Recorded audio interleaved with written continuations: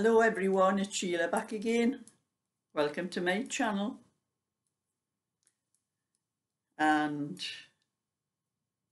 just in case you haven't noticed, but I think you will, I'm wearing a hat. This is for Priscilla, because she asked me if I still had my cable hat that I knit last year. Yes, Priscilla, I do. This is it. I'm showing it to you. Remember the cable? The cable and the garter stitch in between. I still wear it in the winter, only in the winter. But I've discovered something. A lot of people that do videos, well, Priscilla, Darlene on Discovering Knitting, Priscilla is Distinctive Crochet. They all wear hats at one time or other. And I think I will wear one as well. I don't need to worry whether my hair's tidy or anything because it's stuck under this hat. But I thought I would just put it on and let Priscilla, because she did ask if I still had this hat. And this is actually my own design. When I do my own designs, they fit better. I don't know why I follow other people's patterns, because I can do them just as well myself. But anyway, I'm on today and I'm telling you, I usually go to my granddaughter's on a Sunday for my Sunday dinner. I have done for a long time. Except when there's snow on the ground. I do not drive anyway when there's snow. I did have an accident one time and my car swerved terrible. And I've never driven in snow since. And my granddaughter's not keen, and she could come and pick me up, but she's not keen on driving in the snow either. So, well, she messaged me, but I was going to message her and tell her that I was come down today. And I said that I have everything at home to make my own Sunday dinner. And I do need a bit of practice because I've been going having it at yours for a long time. So I have been doing a little bit knitting, and I've decided this is the one I'm doing for my other channel, which I'm going to do a tutorial for. So I thought I'm going to do a little bit more of this and get the tutorial up, because my subscribers seem to have slowed down on that channel, I think, because I haven't been putting anything up on it. So I thought, since I'm not at Cheryl's, I'll have time to do a little bit knitting, my own knitting here. But I am still on my laptop, which I've had an awful lot of trouble with. And I thought I was going to have to buy a new laptop because I just could not get it to work properly. And I thought it was the internet at first, and turned out it wasn't the internet, because the internet was working fine on. I have another laptop, it was working fine on there. It was working fine on my phone, on my tablet, so it's not the internet. And everything was so slow, and programs wouldn't open up properly when I was trying to do things. And I didn't like using my other laptop because the video on it is not very good quality. And I like this one because it's a better quality, the video on it. And so I had a really good muck about with it. And I'm going to show you a little bit of what I did do on it to get it working better.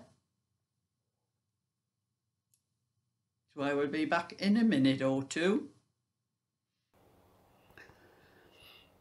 This is my laptop, and this is the edge here.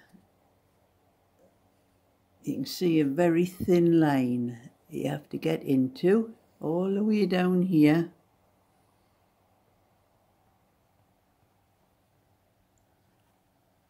All the way around there and up the other side, and you have to get to lift that to get into the workings of this computer. And I hadn't a clue, and I'm looking, and then I looked on the side. Yeah, there's a hole up here, and I never knew what that was for. So just out of curiosity, I pushed my screwdriver in there. When you push the screwdriver in there and push it, it pushes that corner up just enough to get a very thin knife in all the way around here. And that's what I did. Took a little while. I've actually damaged the edges here. You can't see, it's going blurry my phone there.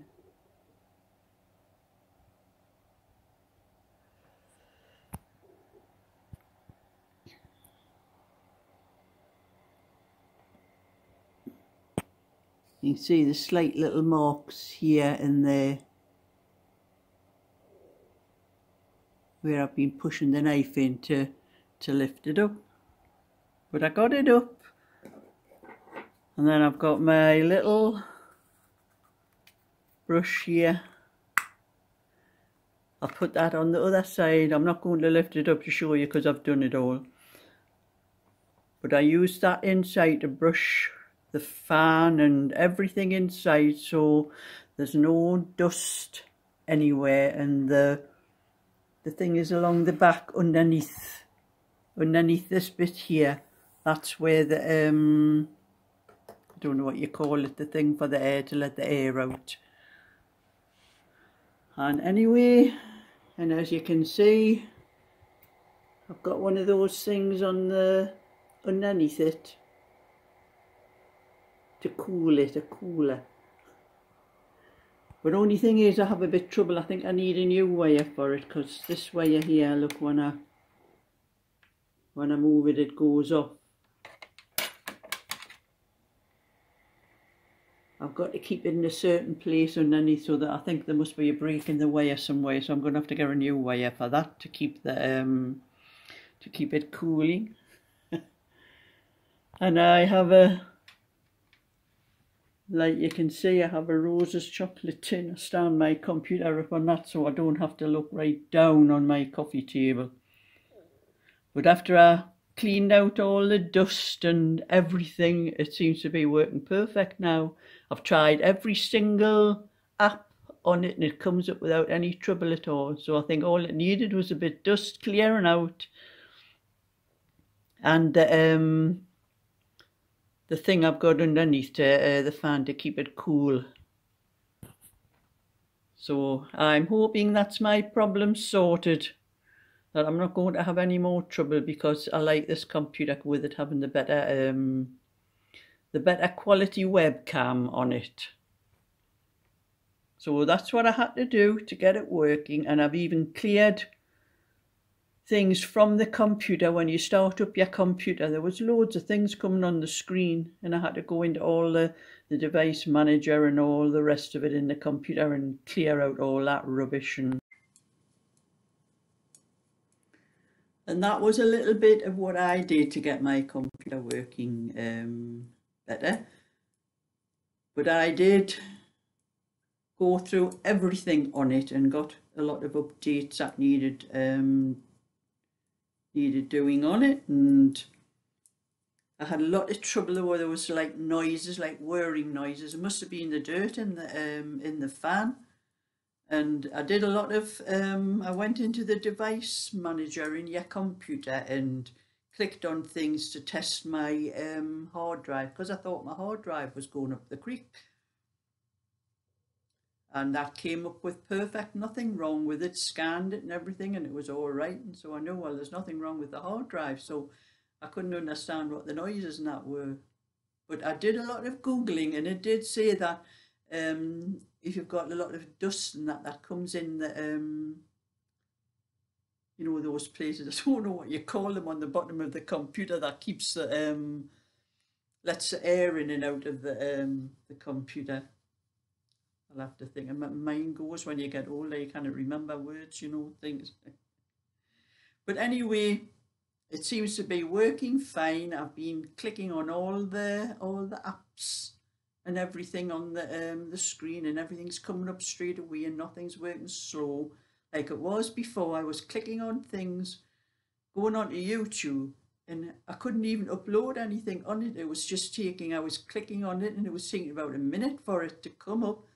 And then when I was trying to type things in, it was taking another minute each. The words were coming up. I typed a few letters, and it took about a minute before those letters come up on the thing, and I had to use my other laptop. But I'm back to this one, and I'm hoping that I found everything that was wrong with it, and it's working fine now. So I don't have to mess about with it anymore, because I have spent an awful lot of hours on it, trying to get it working properly. You know, you get so annoyed when things don't go right for you, but I've got it going anyway.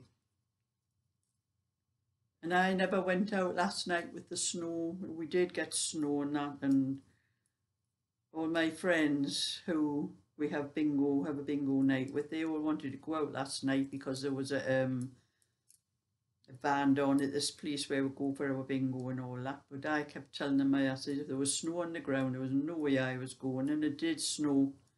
It was snow by tea time. But I had told them before that because of the wind and that I wasn't going. So I stayed in and did my knitting last night. And I actually got a bit more of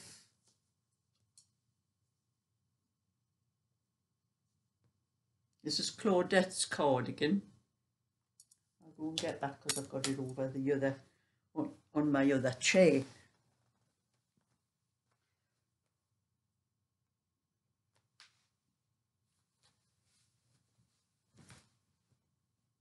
I'll be doing a bit of this later on as well.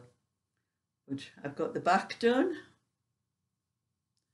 Now this is to measure 50 inches. But it is quite short because Claudette wants it just waist level. So I've got the back done. And the left, that's the left front. Now I've started on the, no, that's not other knitting.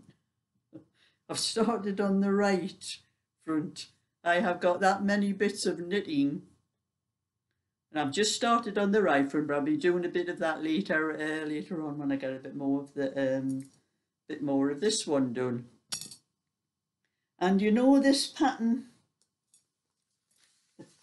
this is one of the patterns that Sandra sent me that I'm using for Claudette's cardigan, and that's the pattern I'm doing. Only making it a little bit shorter than what it is on here, and it's quite a simple pattern. It's just a kind of, it's not a straightforward rib. It's a knit 2 and purl 1 on one side, and those stitches are, you do the knit 2 purl 1 on the other side, but that still looks like 1 by 1 on the actual pattern. It's hard to explain. But this pattern, I'm doing 50 inch for Claudette, and it just, the back just measures that 25 inches. And I'm doing it off the 40 inch on this pattern. The pattern only goes up to 44. And I've got the number of stitches it says for a 40 inch. This is Aran, and I'm using 5mm.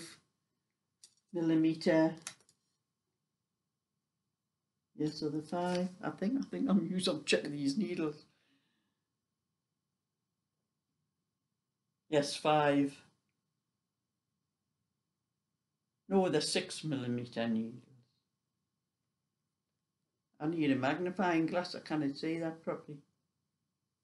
I know what I'll do. I'll tell me what.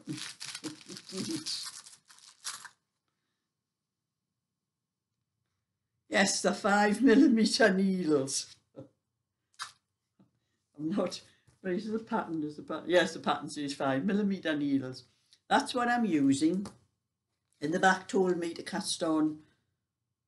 I did a swatch first, and I worked out how many stitches for the back to measure 25 inches for the swatch. From the swatch told me that I needed 102 stitches, around about 102 stitches, and that's what the 40 inch size on this pattern sees, 102 stitches.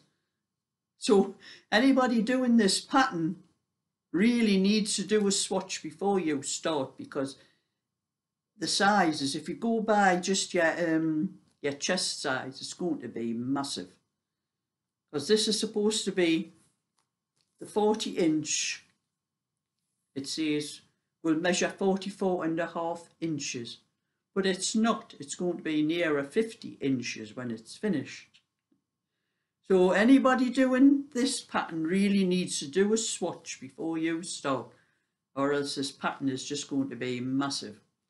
And I have even on the instructions for the armhole, I've altered that slightly. I haven't done it exactly the way the pattern says, because it just wasn't going to come out right. But anyway, that's how far I've got with it. And I let you see when I get more, and the sun is shining in this room again. It's either sunshine making it too bright, or it's a dark day making it too dark.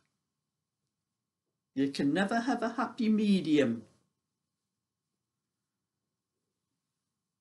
So I'm putting that little bit of that away. And I just mentioned to one of the other ladies' comments about all the things I've got on the go at the moment. I have that one I'm doing for Claudette. This one that I'm doing. The yellow one I'm doing. My bag. The brown one that I'm doing. This is cinnamon. It's called cinnamon, this colour. That's another one I'm doing. Put them in there.